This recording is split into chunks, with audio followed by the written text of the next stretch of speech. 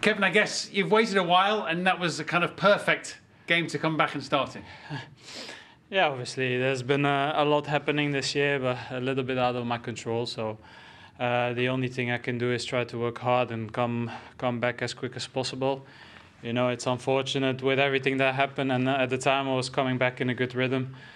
I got COVID, so it happened, and yeah, now we're working hard to come back in a good level. Yeah, and you showed that tonight, didn't you? Yeah, but I think we played incredibly well, especially the way they press. I think we found the right time to attack them, and obviously when it's 3-4-0 up, it gets tougher for them, and they try to keep it a little bit more tight in the second half, but I think we had enough chances to score a lot more.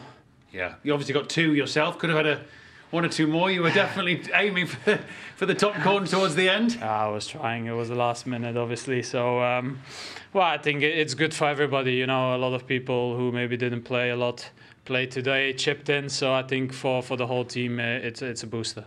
And in fact, at times you looked against a team that works very hard, like you had maybe an extra player, maybe 2 at times.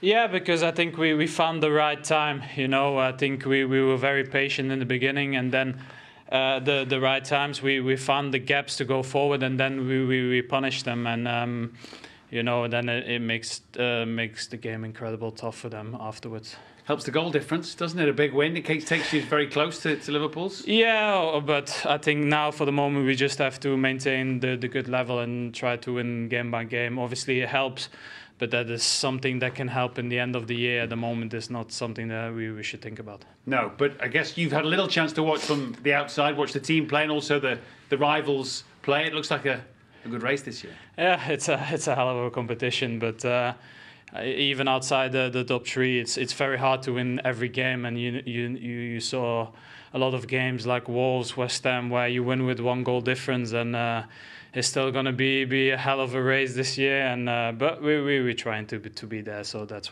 the only thing we can do.